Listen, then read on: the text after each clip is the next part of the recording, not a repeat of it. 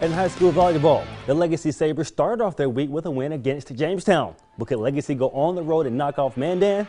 Well, the Sabres are already up one set, but in the second, Mandan is up 11-9, and Emily Tweeten hammers that down as the Braves go up 3 points. Then later in the set, Legacy trails by 2 points as Caitlin Emmel and Ashley Holm come up with the block to make it a 1-point game. Legacy would come back to take the second set and then take the match 3-1. And over at St. Mary's, the Saints wearing shirts showing their support for Dickinson senior Lauren Jordan. And Dickinson scored the first 3 points, and the Midgets score here again, but they trailed at this point 5-4. Later in the opening set, St. Mary's Abby Kopp serves up an ace that made the score 7-4 Saints. St. Mary's are going to win this match 3-1.